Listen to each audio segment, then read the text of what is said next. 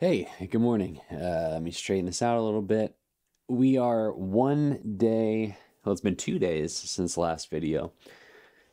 Had a bunch of stuff going on yesterday and just could not find the time to record anything. Went out and did some co-working and a couple things around town. I got my dog joining me in the video today. We are Yeah, we're back home trying to figure out what to work on today. I have a couple different things. This morning, we're gonna keep working on this YouTube linker project. Specifically, I'm gonna look at what did we do 2 days ago? So we added a lot of configuration stuff like API calls and everything there. And I think today what we can do is finally deploy it and actually get it hosted somewhere. So I have the URL 7.dev, which is a WordPress blog right now that I'm going to replace with this website, and it's going to have a listing of all of my YouTube videos. I think the two things I'm going to do, so like one, deploy it, and I'm going to do one UI change today that I can't believe I haven't. I think I almost built it on the first day, but I didn't have real data yet, so I didn't have the opportunity to really see it through, which is actually sorting the videos. Right now, it's just like a weird listing of videos. What I need to do is sort it by most recently published. And yeah, I'll need to do pagination as well, but I'm not going to do that today. I'll do it a different day. So yeah, I think that's pretty much it for my intro. Is there anything else worth talking about before I head over to the computer? I don't think so. So let's hop over and yeah, start doing a little bit of code. So yeah, a couple of days ago we let's take a look at our not our route, but our not our route, but our route, our index route, which we had set up here. We had set up this process env YouTube API key, and then we had this config file, which was just config.js, which was the actual configuration for the kind of front end of the application, right? So basically, two things we wanted to do.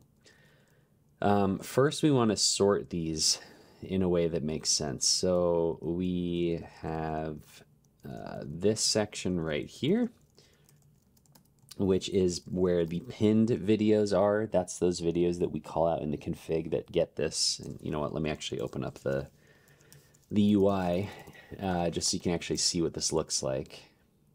So our pinned videos are rendered here as like larger videos, and then we have this list here of everything else, right?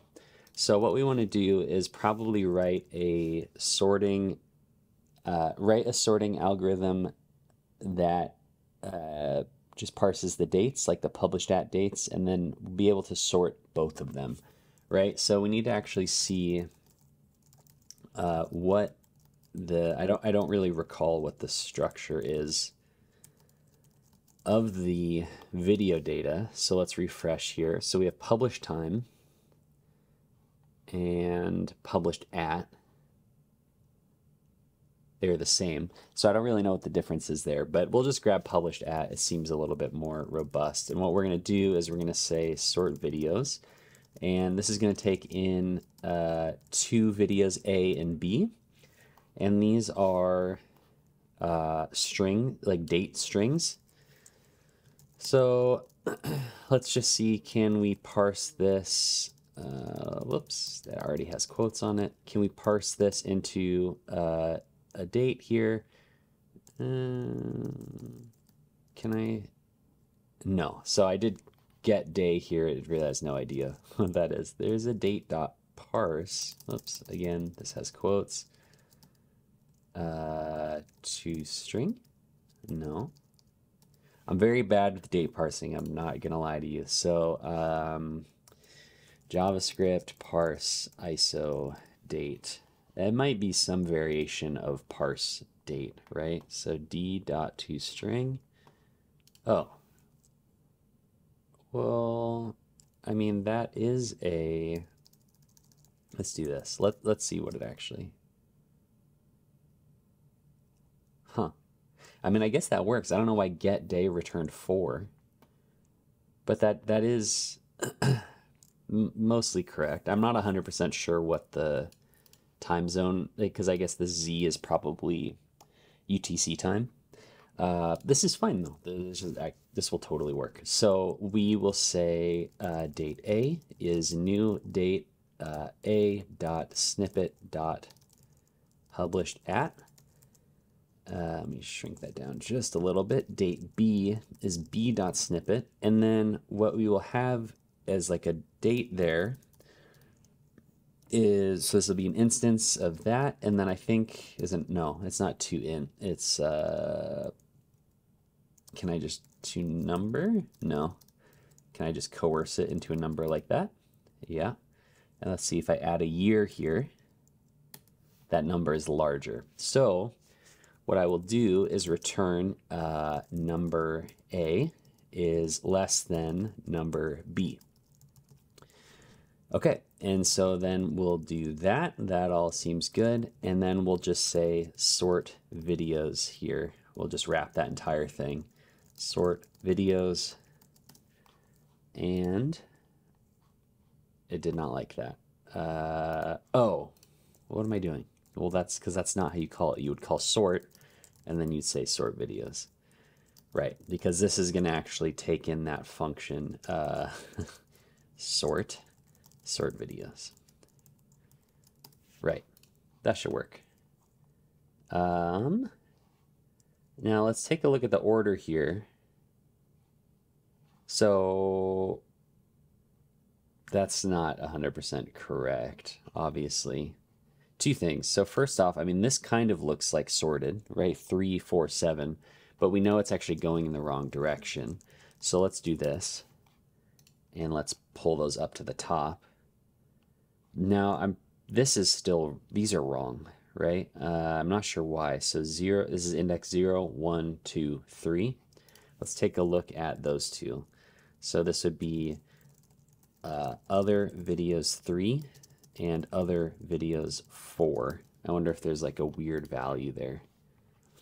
Published at 2023, published at 2023. So that looks like reasonable, but something is still wrong here. Let me hard refresh again.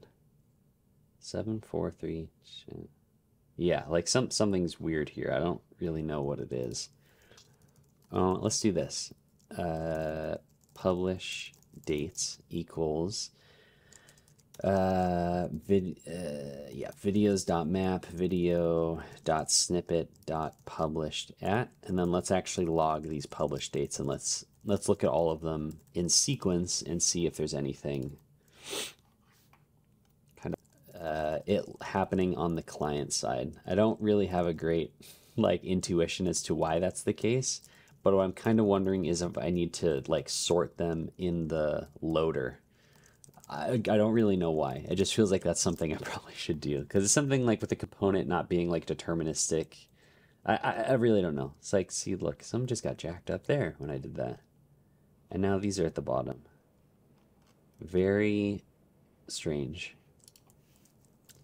Something's wacky here. I wonder what it says in the logs. And I also just, yeah, did something bad there. So if I do a hard refresh, there's no errors. It does seem like it kind of makes a difference. Well, no, now it's just not making a difference at all. So something is really wacky here. Can I sort it again? Yeah, no, the client side sorting is definitely, look at that. That's part of our problem here. Does not match what was rendered on the server. Yeah, there's some weirdness going on here. So we probably want this to be sorted. Well, so first off, I think we may want to try and sort this here.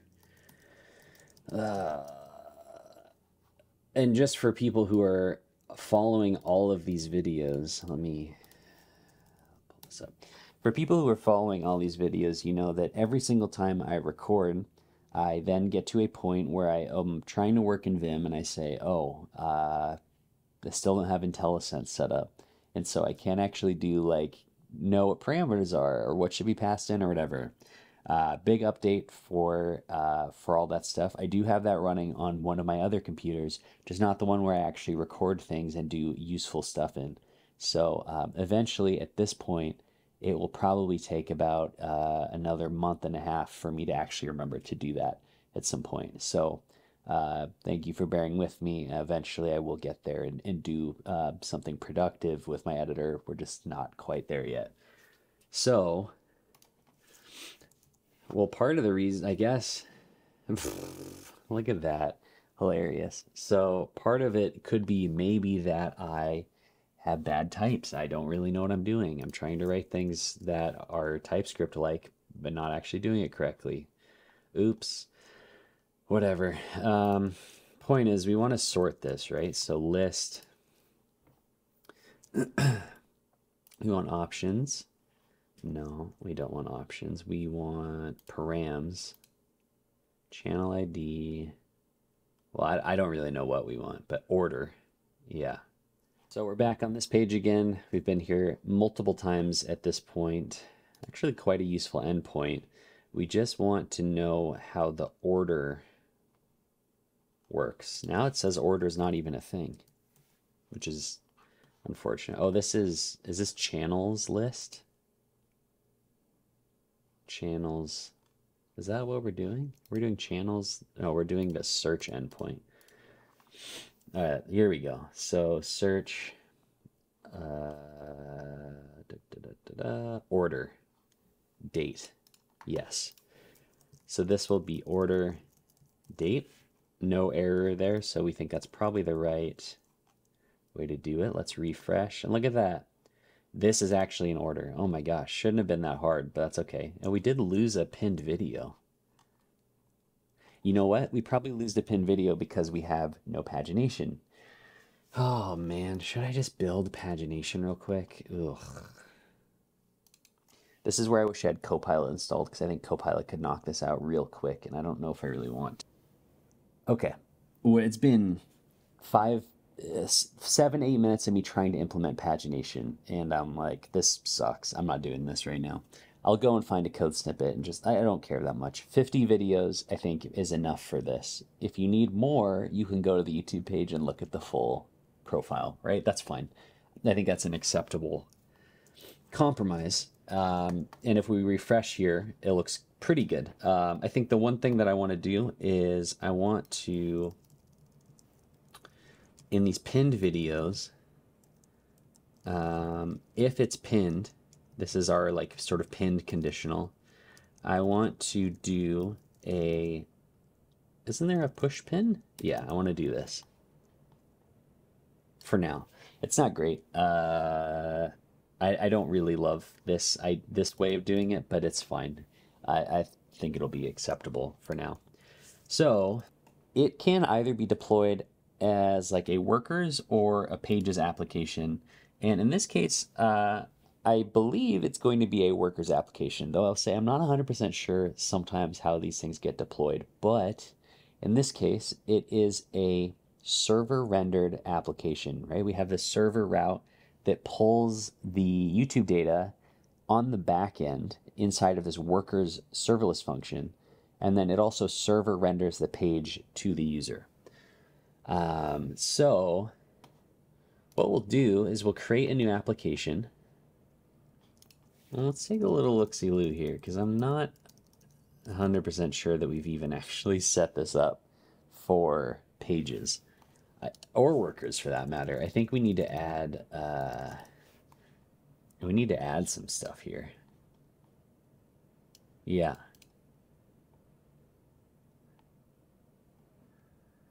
We need to like change stuff actually pretty significantly, which I had not considered before this.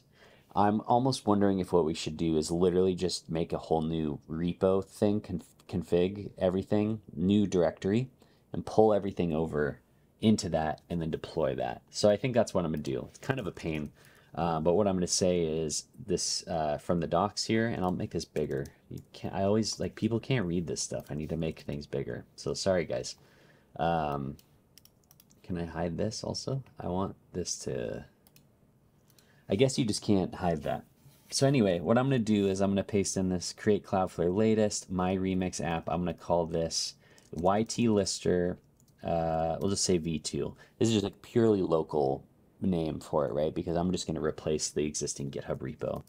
This is using Create Cloudflare, which is a sort of wizard that we have for creating stuff, right? And then what I'm going to do, I'll full screen this actually. Yes, yes, new Git repository. Yes, we'll install npm. The only dependency that we currently have is this Google APIs, so we'll make sure that gets installed as well. And then once the dependencies are done installing, we will, well, let's actually just do it instead of talking about it. Let's open up YT Lister v2 and let's copy some stuff over. So YT Lister config. Both config files will come. That's our like channel configuration as well as the example file.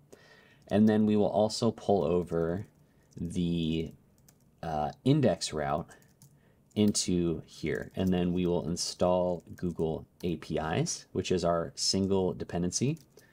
And we'll open up this new project here, or new, directory.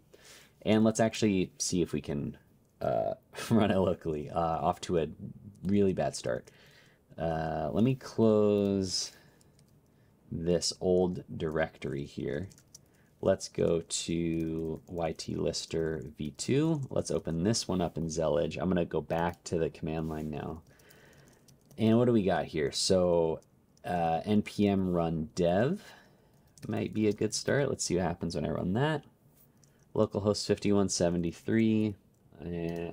We are missing, right, we're missing our .env. So let's copy that over. Now, since the last video, I did roll that API key, so I'm going to try not to show it now because I have to go roll it again, which would be super annoying. And we're also missing Daisy UI. Right, so YT Lister, Tailwind. Let's copy that over. And then let's install, I think it's just Daisy UI, just like that. npm run dev, refresh, there we go. All right, we're basically back where we were with the added configuration stuff. If we open up entry.server for Cloudflare. And so the way this works is we basically, as I understand it, I'm certainly not an expert. I do work at Cloudflare, but I'm not the person who architected this. So this is like layman developer understanding. Is basically what we have is a wildcard pages function, which is like a JavaScript file that will get run on any path. That's what this double bracket thing is here. So on any path, this function will get executed. And this function grabs the built server, the Remix server, and then it says on request, create this function handler that proxies to the Remix, built-in Remix like server rendering stuff. Now, the only downside to doing this locally, as I understand it, is we're not actually currently testing. I might be wrong about that. Yeah, no, we need to run npm start. And if I do that, is it going to error out on me? Yeah. So we need to build it. I need to spell build correctly. We need to build it first, and then we can run it. No, we can't. And why is that? We need to add the Node.js compat flag. I'm not really sure where we do that. Let's try and deploy it and let's see what happens. Because I think we're most of the way there right now. So what I'm going to do is let's go back to this. Let's grab our remote here and add origin. Uh-oh, I missed a T there. Well, what do you mean we already have one? Oh, well, I'm in the same direction. Let's go to v2, remote add origin, and then we're going to push origin main. We're actually going to force push. We're just going to overwrite it. And then we're going to push that config up. Okay, yeah, I think we're good to go. Back to here. So we're going to go to pages. I'm going to blow this up a little bit. We're going to create by importing an existing Git repository. We should see YT lister right here at the top. We'll say begin setup. The preset here, I think, will be remix. Well, let's try it. I'm going to add one last thing I'm going to do. I'm going to add the Google API key here. I'm going to do it off screen, obviously, but this will just be like Google API key, right? And it'll just be the API key we made in the last video. So that's the only part that I'm going to change here. And it's actually YouTube API key is what I called it.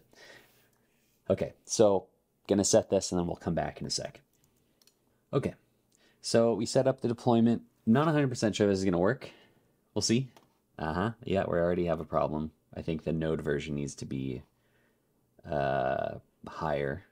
I can change that. That's okay. We'll see what happens. Maybe it'll still build. So it's running Vite build. It has configured functions. Yeah, look at all these errors. This is the same thing I ran into before. Okay, so we need to figure that out. So Wrangler configuration doc.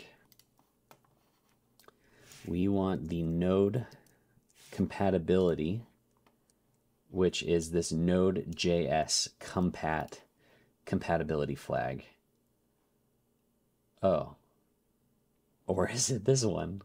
Okay, well, we will add both of them, I guess.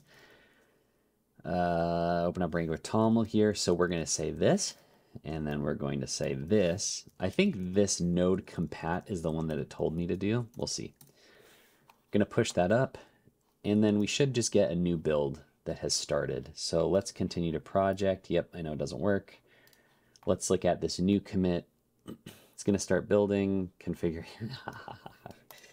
Okay, I need to look at the specific pages stuff, I guess. So, let's see. Let's just search node.